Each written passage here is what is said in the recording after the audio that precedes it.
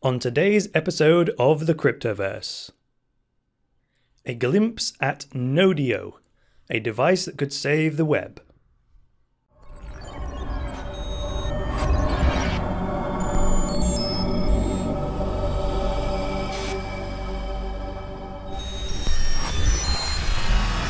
TunnelBear is the simple VPN app that makes it easy to browse the web privately and enjoy a more open and secure internet experience. Try TunnelBear for free by checking out the link in the video description below. Hi there guys, and welcome to the latest episode of the Cryptoverse, your regular dose of news and commentary on Bitcoin, cryptocurrencies, and blockchains. I am your host, Chris Coney, so let's get into the article for today. Today I have chosen to turn to bitcoin.com. Jamie Redman has done it again. He's written us an article here called A Glimpse at Nodio, the blockchain-based router, or if you're American, router. I would call it a router, but that probably sounds strange to some of you, but that's what I would call it. So here we go then. A new device called Nodio has recently been announced that can run multiple decentralized applications, a Tor node, and other functionality. Nodio is a blockchain router that aims to give users a chance to create decentralized solutions. Now, when I first read this, I thought, a blockchain router? What the hell are you talking about? I thought, well, that's just some buzzword. Someone's just jammed the word blockchain onto the beginning of a device name for the sake of hype, right? But anyway, I'm excited by these kinds of devices, this class of device anyway, because I'd rather not have to run my desktop computer 24/7 to, contribute to blockchain projects and run nodes and things like this. Now, what I like are things like the devices like the BitSeed, check that out, it's cool, or the 21 Bitcoin computer, that's cool, and now this Nodio thing that I can just plug in and leave it running as my personal node on, well, you'll see later, pretty much any chain that I like. The proviso being, I think it has to be proof of stake, so we'll get to that in a minute. So under this heading that says blockchain-based router aims to decentralize the broken system, it says the device will function as a personal VPN or Tor node, giving users privacy. So VPN, that stands for Virtual Private Network. VPNs have been around forever, and I generally recommend you use one. So I imagine that all of these individual Nodios will be able to connect to each other securely, right? That's the only way I can see of it acting like a VPN. It's like a decentralized VPN. And you probably know by now that I use TunnelBear as my VPN. You may have seen the sponsorship slot on many a Cryptoversity episode.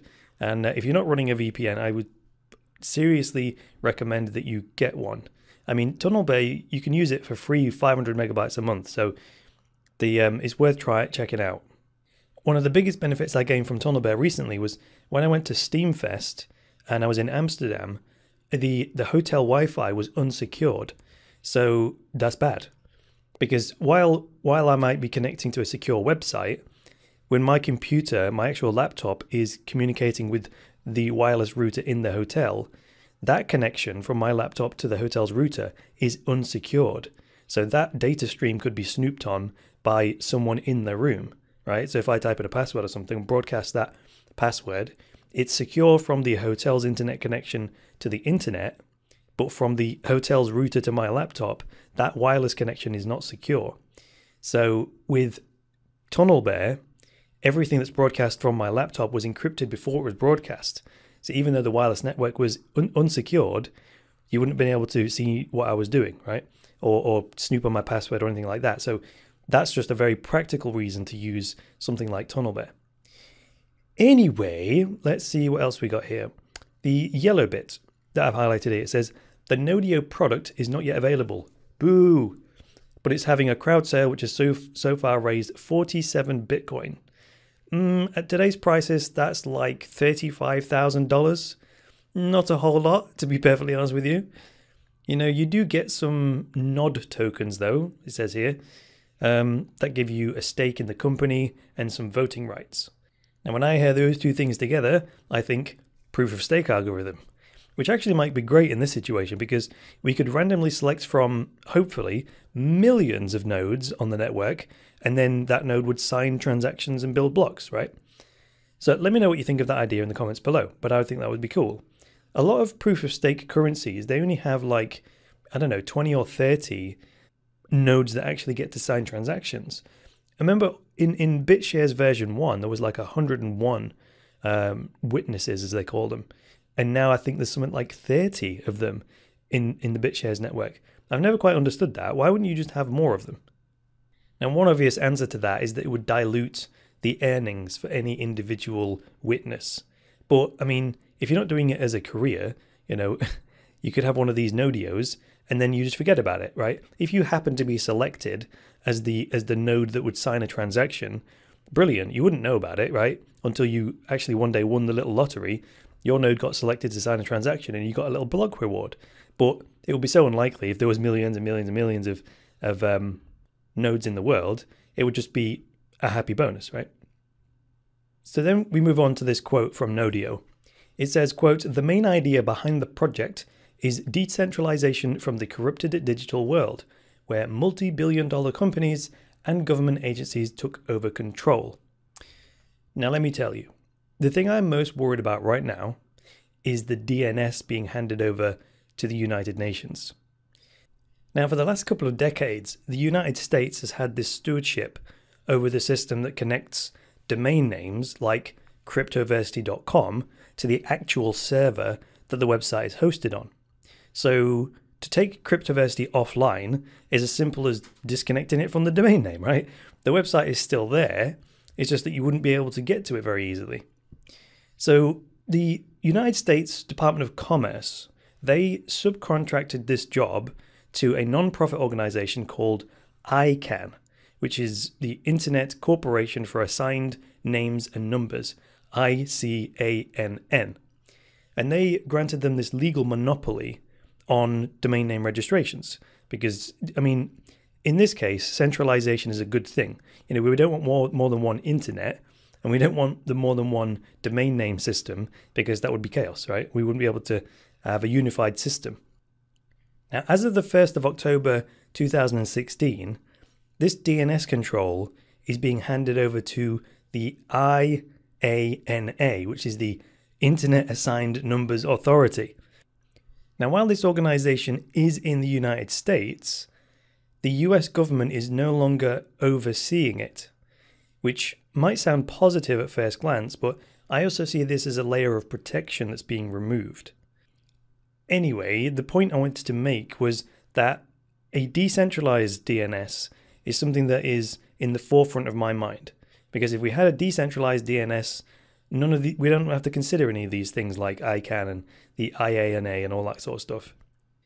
So there's already projects underway in this regard, like Namecoin is an idea that I like, but this Nodio thing could be another great solution.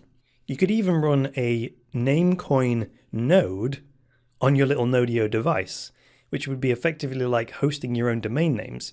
That would be ideal. So the DNS would then be distributed across all of these little Nodios. I think it's quite a good name. It sounds quite cute, doesn't it? Nodio. But also it's technically accurate. You know, like node.io, as in input-output. But from a consumer's point of view, a Nodio, it kind of doesn't sound that scary, does it? Anyway, next bit, under the heading of open source and decentralized structure, the article says that the device creators also claim it can operate smart contracts, create a mesh network, and operators can even rent out the VPN for passive income. Okay, so continuing with my paranoia then, as we continue to decentralize more and more of the elements of the internet, there remains for me one giant elephant in the room. And when I'm thinking about these problems, I ask myself, okay, if I were an authoritarian government, where could I or would I strike?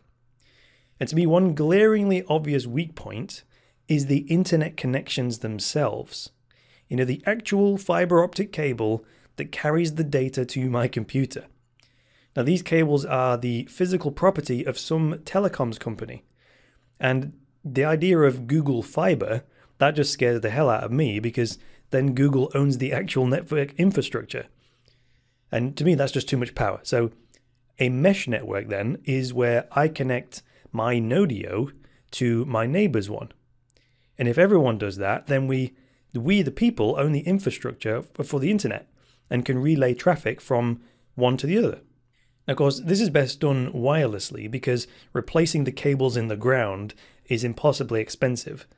So while a wireless approach is better, I know there's a major flaw with this mesh network idea, because at some point a cluster of houses is going to be isolated since it'll be too far away from another cluster and the wireless signal just won't reach. But I mean, that's not an insurmountable problem. And again, the idea of a mesh network is nothing new, it's just that we haven't done it yet. Okay, next it says, developers say it will be equipped with a 4,000 milliamp hour battery that can run during power outages. Pretty cool. But see, there's another problem here. We need to decentralize the power grid. So if we each had, say, solar roofs with a wind turbine on the top, that would be great, right? But you see, there's just so much work to do to make this a truly free world. This is why there's always work to do, though, because we solve one problem, and then that opens up another problem, and then it opens up another one, and it's all progress, right? This is the way our society evolves. So to finish off then, under the final heading that says Nodio hopes to launch within a year. The Nodio will provide 500 gigabytes of storage to operate multiple tasks and also be able to mine proof-of-stake currencies. The Nodio creators said the estimated price for the machine will be in the $200 to $250 range. Nodio says that it plans to launch the product in, quote, less than a year, depending on patents, shipping, and other details. Well, I don't know about you, but if they were available now at $200, I would order one today. So thanks for joining me today, guys. If you liked this episode, hit the like button. If you disliked it, hit the dislike button. Leave me a comment below with some feedback and get subscribed. And please support the Cryptoverse and boost cryptocurrency adoption by becoming a Cryptoversity patron. From as little as $10 a month, you can secure Cryptoversity's future, get unlimited access to all Cryptoversity courses, and access a private, patrons-only chat group where you get direct access to me. If you prefer to pay as you go, then you can send me a Bitcoin tip to the address on that page. That's all for today, guys. I will be back on Monday with another episode of the Cryptoverse. So until then, it's me, Chris Coney, saying bye for now.